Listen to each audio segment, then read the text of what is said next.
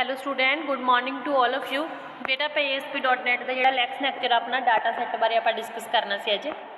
ਜਿਹੜੀ data set object है use to support the डिसकनैक्टेड distributed data access with ADO.NET ਜਿਹੜਾ मतलब कि ADO.NET है ਇਹਦੇ ਵਿੱਚ ਆਪਾਂ मतलब यूज़ करते हैं बेटा ਇਹਨੂੰ सपोर्ट करता है ये डाटा सैट ऑब्जेक्ट है ਜਿਹੜਾ कोई भी डिसकनैक्टेड या डिस्ट्रीब्यूटेड डाटा एक्सैसिस ਹੁੰਦੀਆਂ ने।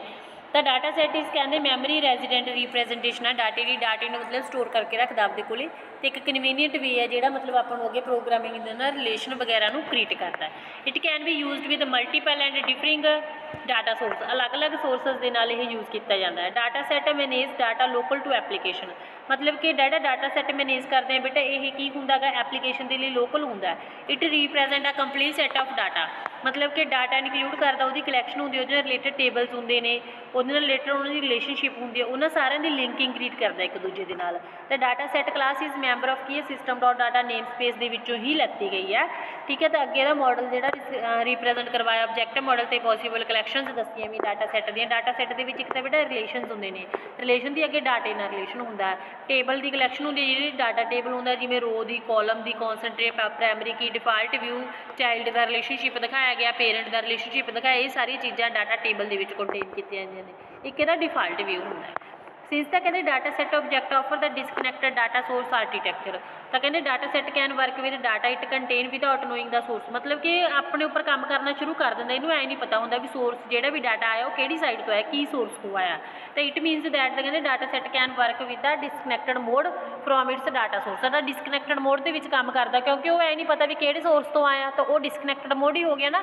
तो due to which applications do not retain database lock और active the database connection for long duration लंबे समय के लिए नहीं कर सकते। तो hints ADO.NET accommodate the scalability by increasing programme ये इंक्लूजर मतलब कि मल्टीपल यूजर इनू इको टाइम की कर सकते हैं यूज़ कर सकते हैं। तो in this स्कैनरी when we connect to database we fill the data sat with copy of the information drawn from the database जिहड़े आप काम करना जो इनू डाटाबेस के नाल कनैक्ट करना तो आप कॉपी ले आने आ ये ओरिजिनल डाटे को लैके आने की लोड़ नहीं हैगी। इफ वी चेंजिस जो आप इनफॉर्मेशन के कोई भी डाटा सैट के चेंजिस करते तो वह मतलब ओरिजिनल डाटे के उपर कोई भी प्रभाव है जोड़ा नहीं पैंदा। तो that मीनस we can easily process and manipulate the data without worry बिना चिंता के आपो डाटा के भी चेंजिस वगैरह कर सकते हैं because we are not using a valuable database connection आप वैल्यूएबल डाटाबेस कनैक्शन की जरूरत है जी आपको नहीं पैंदी।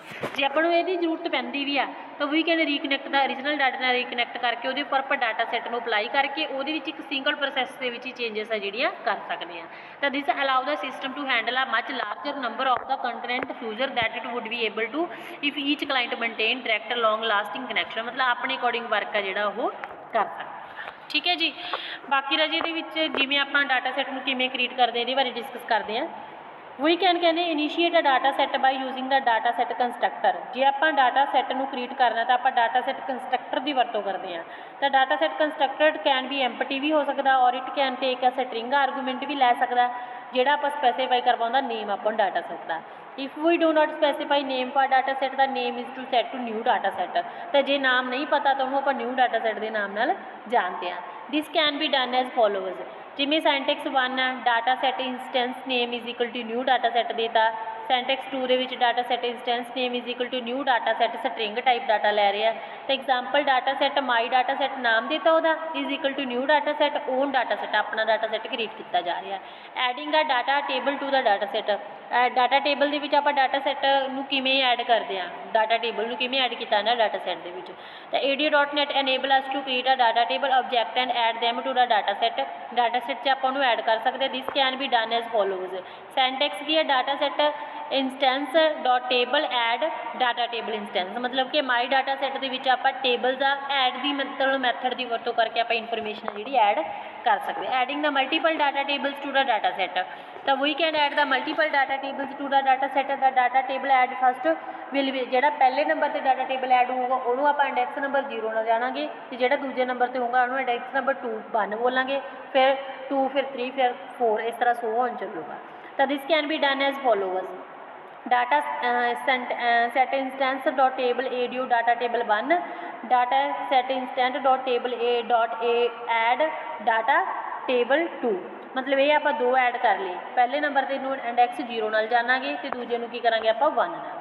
ਤਾਂ ਡਿਸਪਲੇਇੰਗ ਦ list of table in data set, ਜਦੋਂ ਡਾਟਾ ਸੈਟ ਦੇ ਵਿੱਚ ਆਪਾਂ ਡਿਸਪਲੇ ਕਰਵਾਉਣਾ ਲਿਸਟ ਆਫ ਐਲੀਮੈਂਟ, ਤਾਂ ਕਹਿੰਦੇ ਆਪਣੇ ਕੋਲੇ ਕੀ ਹੁੰਦੇ ਨੇ, ਸਮ situation we have all the table data set object contain, ਸਾਰੇ ਹੁੰਦੇ। ਦਿਸ ਕੈਨ ਬੀ ਡਨ ਐਜ਼ ਫੋਲੋਜ਼, ਤਾਂ ਫੋਰ ਈਚ ਇਹਦੇ ਲਈ ਇੱਕ ਲੂਪ ਲੱਗੂਗੀ ਫੋਰ ਈਚ ਦੀ। ਡਾਟਾ ਟੇਬਲ ਟੇਬਲਸ ਇਨ ਮਾਈ ਡਾਟਾ ਸੈਟ ਡੋਟ ਟੇਬਲਸ, ਤਾਂ ਰਿਸਪੌਂਸ ਡੋਟ ਰਾਈਟ ਬ੍ਰੇਕ ਲਾ ਕੇ ਪਲੱਸ ਟੇਬਲਸ ਡੋਟ ਟੇਬਲ ਨੇਮ, ਇਹ ਆਪਣੀ ਇੰਸਟੈਂਸ ਹੈਗੀ ਜਿਹੜੀ ਆਪਾਂ ਇਹਦੇ ਵਿੱਚ ਯੂਜ਼ ਕਰਾਂਗੇ।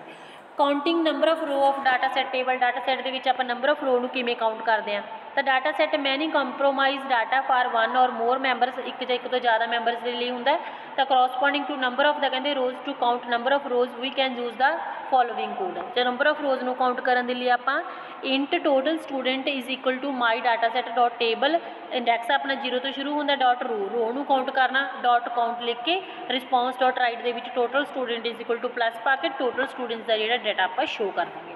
ਮਰਜਿੰਗ ਦਾ ਟੇਬਲ ਇਨ ਡਾਟਾ ਸੈਟ ਦੇ ਵਿੱਚ ਆਪਾਂ ਟੇਬਲ ਨੂੰ ਮਰਜ ਕਿਵੇਂ ਕਰਦੇ ਹਾਂ, ਤਾਂ van we want to combine the result of multiple ਐਸਕਿਊਐਲ ਕਿਊਰੀਜ਼ is single result, ਮਤਲਬ ਜਦੋਂ ਇੱਕ ਜਾਂ ਇੱਕ ਤੋਂ ਜ਼ਿਆਦਾ ਟੇਬਲਸ ਨੂੰ ਜਦੋਂ ਆਪਾਂ ਇੱਕ ਸਿੰਗਲ ਟੇਬਲ ਦੇ ਵਿੱਚ ਲੈ ਕੇ ਆਉਣਾ ਤਾਂ ਉਹਨੂੰ ਕੀ ਬੋਲਦੇ ਨੇ ਆਪਾਂ, ਮਰਜਿੰਗ ਬੋਲਦੇ ਹਾਂ। ਅਤੇ ਇਹਦੇ ਲਈ ਆਪਾਂ ਮਰਜ ਮੈਥਡ ਦੀ ਵਰਤੋਂ ਹੈ ਜਿਹੜੀ ਕਰਾਂਗੇ। ਤਾਂ table involved in the merge should we ਆਈਡੈਂਟੀਕਲ, that is column ਔਰ ਸਿਮਿਲਰ ਡਾਟਾ ਟਾਈਪ, ਜਿਹੜੀ ਡਾਟਾ ਟਾਈਪ ਉਹਨਾਂ ਦੀ ਸੇਮ ਹੋਣੀ ਚਾਹੀਦੀ ਹੈ ਰਾਜੇ। ਇੱਕ ਟੇਬਲ ਦੇ ਵਿੱਚ ਜੇ ਆਪਾਂ ਉਹ ਡਾਟਾ ਯੂਜ਼ ਕੀਤਾ ਤਾਂ ਦੂਜੇ ਦੇ ਵਿੱਚ ਵੀ ਸੇਮ ਹੀ ਹੋਣਾ ਚਾਹੀਦਾ, ਵੀ ਅਲੱਗ-ਅਲੱਗ ਤਰ੍ਹਾਂ ਦੀ ਡਾਟਾ ਟਾਈਪ ਨਹੀਂ ਆਪਾਂ ਯੂਜ਼ ਕਰ ਸਕਦੇ।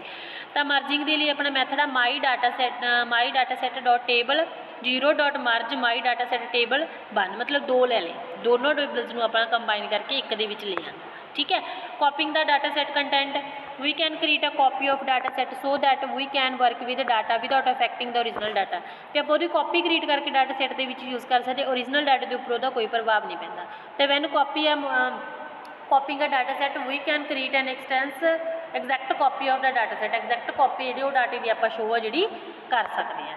ਤਾਂ ਉਹਦੇ ਲਈ data set copy data set method ਦੀ ਵਰਤੋਂ ਕਰਾਂਗੇ, ਠੀਕ ਹੈ। ਮਾਈ data set dot copy data binding, ਦਾ ਡਾਟਾ ਸੈਟ ਸਪੋਰਟ ਕਰਦਾ ਡਾਟਾ ਬਾਈਂਡਿੰਗ ਨੂੰ, ਵਿਚ allow us to display hour information in advance, ਆਪਾਂ ਐਡਵਾਂਸ ਦੇ ਵਿੱਚ ਇਨਫੋਰਮੇਸ਼ਨ ਹੈ ਜਿਹੜੀ ਸ਼ੋਅ ਕਰ ਸਕਦੇ, ਇਹਨੂੰ ਗ੍ਰਿਡ ਵਿਊ ਦੇ ਵਿੱਚ ਸ਼ੋਅ ਕੀਤਾ ਜਾਂਦਾ। ਤਾਂ grid view 1 dot data source is equal to my data set dot tables, student the table show ਕਰਤਾ, ਉਸ ਤੋਂ ਬਾਅਦ ਆਪਾਂ ਕੀ ਕਰਤਾ, ਡਾਟੇ ਨੂੰ ਕੀ ਕਰ ਲਿਆ, ਬਾਈਂਡ ਕਰ ਲਿਆ। ਇਹਦੇ ਲਈ ਇੱਕ ਪ੍ਰੋਗਰਾਮ ਦੇਖੋ ਰਾਜੇ, ਸਭ ਤੋਂ ਪਹਿਲਾਂ ਆਪਾਂ ਵੈਬਸਾਈਟ ਕ੍ਰੀਏਟ ਕੀਤੀ, ਫਿਰ ਡਿਸਕਨੈਕਟਡ ਐਕਸੈਸ ਦੇ ਵਿੱਚ, ਫਿਰ ਉਸ ਤੋਂ ਬਾਅਦ ਵੈਬ ਫਾਰਮ ਐਡ ਕੀਤਾ, ਫਿਰ ਡਾਟਾ ਸੈਟ ਡੈਮੋ ESPX ਦਿੱਤੀ ਆ, ਠੀਕ ਹੈ। ਉਸ ਤੋਂ ਬਾਅਦ ਡਿਸਪਲੇ ਕਰਵਾਉਣਾ ਬਟਨ ਆਪਾਂ ਨੂੰ ਦੀ ਲੋੜ ਪਊਗੀ, ਅਤੇ 2 ਟੇਬਲ ਚਾਹੀਦੇ ਆਪਾਂ ਨੂੰ, ਕਾਲਮ 1 2 3, ਅਤੇ ਇਸੇ ਤਰ੍ਹਾਂ ਕਾਲਮ 1 2 3 ਇਹਦੇ 6 ਮਤਲਬ ਇਹ 2 ਟੇਬਲ ਚਾਹੀਦੇ ਨੇ ਆਪਾਂ ਨੂੰ। ਤਾਂ ਆਪਾਂ ਪਹਿਲਾਂ ਟਾਈਟਲ ਕ੍ਰੀਏਟ ਕੀਤਾ, ਡੈਮੋਸਟ੍ਰੇਟਿੰਗ ਦਾ data set title, button ID ਦੇ ਵਿੱਚ ਤੁਹਾਨੂੰ ਪਤਾ ਹੀ ਹੈ ਸਾਰਿਆਂ ਨੂੰ, ਆਪਾਂ ਕਿਉਂਕਿ ਡਿਸਪਲੇ ਕਰਵਾਉਣਾ ਸਾਰੇ ਟੈਕਸਸ ਨੂੰ ਔਨ ਕਲਿੱਕ ਆਪਣਾ ਡਿਸਪਲੇ ਹੋ ਜਾਊਗਾ, ਠੀਕ ਹੈ। ਗ੍ਰਿਡ ਵਿਊ ਦੇ ਵਿੱਚ ਆਪਾਂ ਐਡ ਕਰਦਾ ਫਸਟ ਅਤੇ ਸੈਕਿੰਡ, ਕਿਉਂਕਿ 2 ਟੇਬਲ ਸ਼ੋਅ ਕਰਨੇ ਆ, ਆਪਣਾ ਗ੍ਰਿਡ ਵਿਊ ਐਡ ਹੋ ਗਿਆ। ਇਸ ਤੋਂ ਬਾਅਦ ਹੁਣ ਦੇਖੋ ਰਾਜੀ, ਜਿੱਥੇ ਆਪਾਂ ਮੇਨ ਕੋਡ ਲਿਖਦੇ ਹਾਂ, ਸਭ ਤੋਂ ਪਹਿਲਾਂ ਆਪਾਂ ਜਦੋਂ ਟੇਬਲ ਕ੍ਰੀਏਟ ਕਰਦੇ ਤਾਂ data table information is equal to new data table, student the table create ਕੀਤਾ, ਸਟੂਡੈਂਟ ਦੇ ਲਈ ਬੇਟਾ ਜਦੋਂ ਆਪਾਂ ਕਾਲਮ ਐਡ ਕਰਨੇ ਆ, ਪਹਿਲਾਂ ਨਵਾਂ ਕਾਲਮ ਐਡ ਕੀਤਾ ਸਟੂਡੈਂਟ ਦੀ ID, ਫਿਰ ਆਪਾਂ ਦੂਜਾ ਕਾਲਮ ਐਡ ਕੀਤਾ ਸਟੂਡੈਂਟ ਦਾ ਨੇਮ, ਫਿਰ ਤੀਜਾ ਕਾਲਮ ਐਡ ਕੀਤਾ ਸਟੂਡੈਂਟ ਦਾ ਕੋਰਸ, ਠੀਕ ਹੈ। ਫਿਰ ਉਹਨਾਂ ਵਿੱਚ ਇਨਫੋਰਮੇਸ਼ਨ ਐਡ ਕਰਾਂਗੇ, ਪਹਿਲਾਂ ID ਕੀਤੀ ਹੈ, ਫਿਰ ਆਪਾਂ ਸਟੂਡੈਂਟ ਦਾ ਨੇਮ ਕੀਤਾ, ਫਿਰ ਆਪਾਂ ਕੋਰਸ ਕੀਤਾ, ਹੁਣ ਆਪਾਂ ਉਹਨਾਂ ਨੂੰ ਵੈਲਿਊ ਅਸਾਈਨ ਕਰਵਾਵਾਂਗੇ। ਫਿਰ ਰੋਜ਼ 1 ਦੇ ਵਿੱਚ ਪਹਿਲਾਂ ਆਪਾਂ ਮਾਨਵ ਦੀ ID ਅਸਾਈਨ ਕਰਵਾਈ ਆ, ਫਿਰ ਉਸ ਤੋਂ ਬਾਅਦ 2 ਦੇ ਵਿੱਚ ਮੋਹਿਤ ਦੀ, 3 ਦੇ ਵਿੱਚ ਅਮਰਿੰਦਰ ਦੀ, 4 'ਚ ਨਵਿਸ਼ ਦੀ, 5 'ਚ ਲਵਿਸ਼ ਦੀ, 6 'ਚ ਅਮਿਤ ਦੀ, 7 ਦੇ ਵਿੱਚ ਆਪਾਂ ਵਿਕਰਮ, ਪਹਿਲੀ ID ਹੋ ਗਈ, 2 ਨੰਬਰ 'ਤੇ ਨਾਮ ਹੋ ਗਿਆ, 3 ਨੰਬਰ 'ਤੇ ਉਹਦਾ ਕੋਰਸ ਹੋ ਗਿਆ। ਹੁਣ ਆਪਾਂ ਡਾਟਾ ਟੇਬਲ ਕਾਹਦਾ ਕ੍ਰੀਏਟ ਕਰਾਂਗੇ, ਕਿਉਂਕਿ 2 ਟੇਬਲ ਚਾਹੀਦੇ, ਇੱਕ ਟੀਚਰ ਦਾ ਕ੍ਰੀਏਟ ਕੀਤਾ, ਟੀਚਰ ਦੇ ਲਈ ਪਹਿਲਾਂ ਸਭ ਤੋਂ ਪਹਿਲਾਂ ਬੇਟਾ ਆਪਾਂ ਕਾਲਮ ਕ੍ਰੀਏਟ ਕੀਤਾ, ਕਾਲਮ ਕ੍ਰੀਏਟ ਕਰਨ ਤੋਂ ਬਾਅਦ ਉਹਦੇ ਵਿੱਚ ਕੀ ਕੀਤਾ, ਐਡ ਕੀਤੇ ਆ ਕਾਲਮ, ਠੀਕ ਹੈ, ਟੇਬਲ ਦੇ ਵਿੱਚ। ਉਸ ਤੋਂ ਬਾਅਦ ਕੀ ਦਿੱਤਾ ਆਪਾਂ ਉਹਨਾਂ ਨੂੰ ਸਾਰਿਆਂ ਨੂੰ ਵੈਲਿਊ ਅਸਾਈਨ ਕਰਵਾਤੀ, ਕਿਉਂਕਿ ਉਹਨਾਂ ਨੇ ਡੈਜੀਗਨੇਸ਼ਨ ਮੰਗਿਆ ਸੀ, ਆਪਾਂ ਉਹਦਾ ਨਾਮ ਦੱਸਤਾ, ਠੀਕ ਹੈ। ਉਸ ਤੋਂ ਬਾਅਦ ਕੀ ਕੀਤਾ ਗਾ, adding the table to data set ਮੈਂ ਨੇਮਡ, ਓਨ ਡਾਟਾ ਸੈਟ ਆਪਣੇ ਦੇ ਵਿੱਚ ਐਡ ਕਰਨਾ, ਵੀ ਇਕੱਠਾ ਕਰ ਰਹੇ ਇਹਨਾਂ ਦੋਨਾਂ ਨੂੰ। Data set my data set is equal to new data set on data set, my data ਪਹਿਲਾ ਟੇਬਲ ਹੋ ਗਿਆ ਇਨਫੋਰਮੇਸ਼ਨ ਦਾ, ਦੂਜਾ ਹੋ ਗਿਆ ਕਾਹਦਾ, ਟੀਚਰ ਦਾ, ਦੋਨਾਂ ਦਾ ਐਡ ਕਰ ਲਿਆ। ਐਡ ਕਰਨ ਤੋਂ ਬਾਅਦ ਇਹਨਾਂ ਦੇ ਸ਼ੋਅ ਕਰਨੇ ਆ, ਬਾਈਂਡ ਕਰਨਾ ਡਾਟੇ ਨੂੰ ਇਕੱਠਾ ਇੱਕ ਮਤਲਬ ਕਿ ਸਕਰੀਨ 'ਤੇ ਲੈ ਕੇ ਆਉਣਾ। ਤਾਂ grid view 1 dot data source is equal to my data set table 0, ਫਿਰ ਇਸ ਤੋਂ ਬਾਅਦ grid view dot data bind ਹੋ ਗਿਆ, ਇਸ ਤੋਂ ਬਾਅਦ grid view 2 dot data source ਮਾਈ data set dot table 1, grid view 2 ਹੋ ਗਿਆ, ਡਾਟਾ ਬਾਈਂਡ ਹੋ ਗਿਆ, ਮਤਲਬ ਦੋਨੇ ਡਾਟੇ ਇਕੱਠੇ ਹੋ ਗਏ। ਜਦੋਂ ਉਹਨੂੰ ਡਿਬੱਗ ਕਰਕੇ ਦੇਖਾਂਗੇ, ਜੋ ਡਿਸਪਲੇ ਬਟਨ 'ਤੇ ਕਲਿੱਕ ਕੀਤਾ ਤਾਂ ਤੁਹਾਡੇ ਕੋਲ ਆ ਦੇਖੋ, ਆ ਪਹਿਲਾ ਟੇਬਲ ਆ ਗਿਆ, ਆ ਕਿਹੜਾ ਆ ਗਿਆ ਤੁਹਾਡੇ ਕੋਲ ਦੂਜਾ, ਦੋਨੇ ਟੇਬਲ ਆਪਾਂ ਕੀ ਕਰਦੇ, ਐਡ ਕਰਦੇ। ਇਸ ਤੋਂ ਬਾਅਦ ਡਾਟਾ ਰਿਲੇਸ਼ਨ ਟਾਈਪ ਰਾਜੇ ਆਪਾਂ ਕੱਲ੍ਹ ਵਾਲੇ ਲੈਕਚਰ 'ਚ ਕਰਦੇ, ਇੱਕ ਵਾਰ ਤੁਸੀਂ ਇੰਨਾ ਰੀਡ ਕਰ ਲਿਓ, ਜੇ ਇਹਦੇ ਵਿੱਚ ਕੋਈ ਪ੍ਰੋਬਲਮ ਲੱਗਦੀ ਹੋਈ ਤਾਂ ਮੈਨੂੰ ਦੁਬਾਰਾ ਪੁੱਛ ਲਿਓ। ਓਕੇ ਬੇਟਾ, ਥੈਂਕ ਯੂ ਸੋ ਮਚ।